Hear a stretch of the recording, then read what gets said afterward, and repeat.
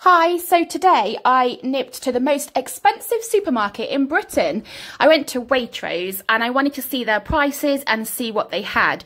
So I think I got some good deals here. I wanted to show you the few things that I picked up and then I can kind of like compare to Marks and Spencer's, Lidl, Tesco, that kind of thing. This bag of pasta was £1.90, 500 grams, and it looks a decent pasta as well. So I thought that was a really good price, £1.90.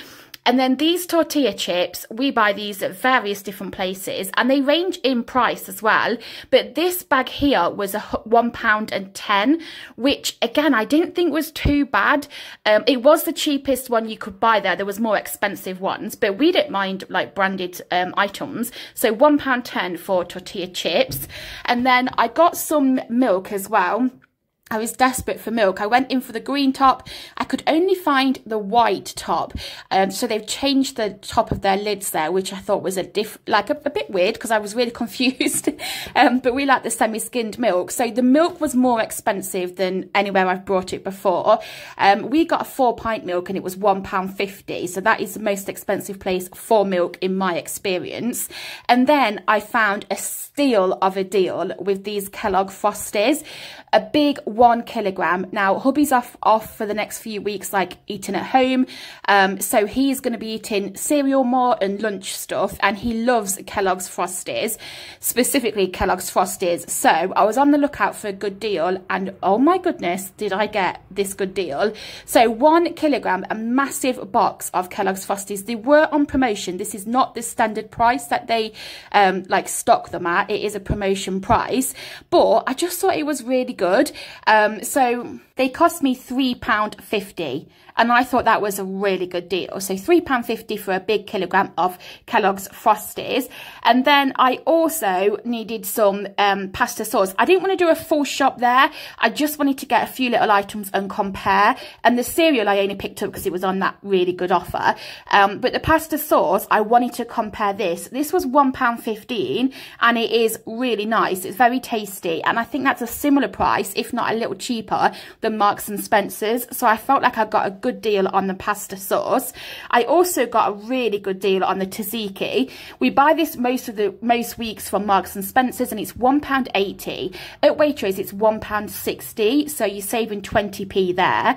And then this mango gourmet Greek style yogurt was £1.35. These are like £2 in Tesco. I think this was a promotion offer that they had on, so I don't think it'll be there every week, but I had to get it for that price. I love that mango yogurt, especially at such a cheap price. So I picked up that as well, and it's a massive pot. It's huge. I also got some pasta. So we like this tortellini. Now this I thought was on par with most supermarkets. So it's £1.80 for a packet.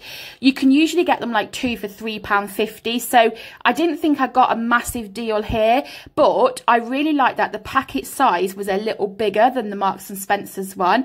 So this is a cheese and smoked ham tortellini, and then I also got the spinach and ricotta tortellini, and they're 300 grams.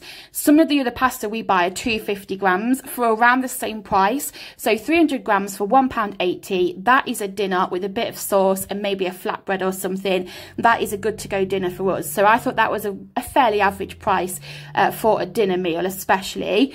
And then I got a French baguette stick and it broke in half. So I was going to show you the whole stick, but it snapped on the way back in the car, and yeah, that's not, it's broken. But anyway, it was £1.10, which is on par for most bakery sticks. I didn't save any money by getting that there. But I also wanted to show you their little magazines. So if you've got a Waitrose card, these are free. If not, they are £3. So they've got a summer foods one. They've got tons of recipes. They've got amazing little inspiration ideas that you can copy. I got the mango and meringue recipe from in here, and the watermelon salad as well.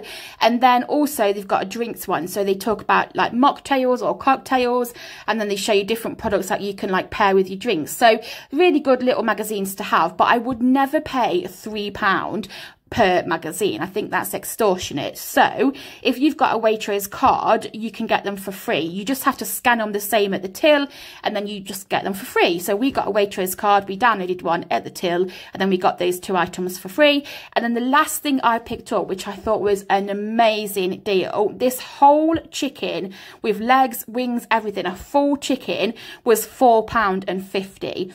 They had a 25% off on chicken that day. That's like this specific full chicken. You just roast it in a bag. It's with the stock, and a £4.50. I thought that was a really good deal. So my experience of Waitrose, the prices are shocking. Some of the prices really expensive. But when I went round and had a good look at the promotion items and the sale items, you can get really good deals.